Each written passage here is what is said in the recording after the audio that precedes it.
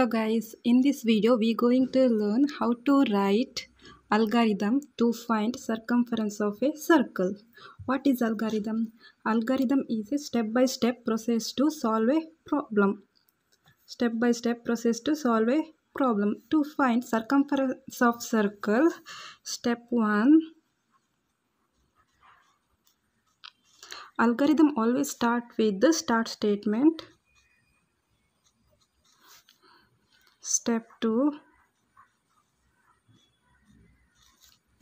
In step 2 we need to read input. What is the input of circumference of a circle? See, formula for to find circumference of circle. Circumference of circle is equal to 2 pi r. Here pi is constant.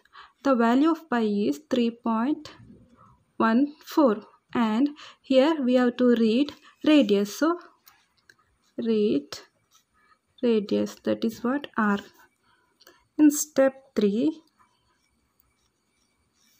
is process going to start. Here we know the value of pi.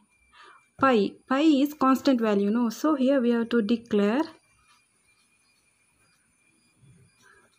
pi is equal to 3.14.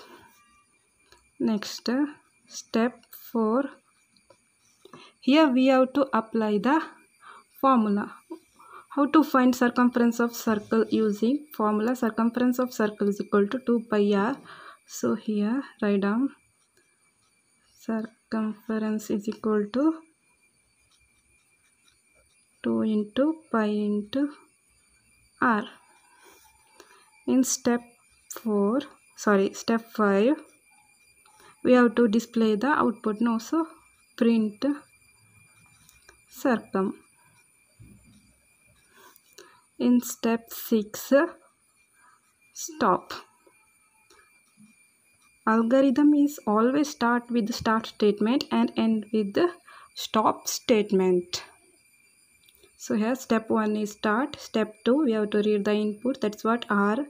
In step 3 we have to declare the value of pi, that is equal to 3.14. Step 4 circum is equal to 2 into pi into r. That's what formula to find circumference of circle. Step 5 print circum. That's what our output to find circumference of circle. Step 6 is equal to stop. Okay, thank you. Please like, comment and subscribe my channel.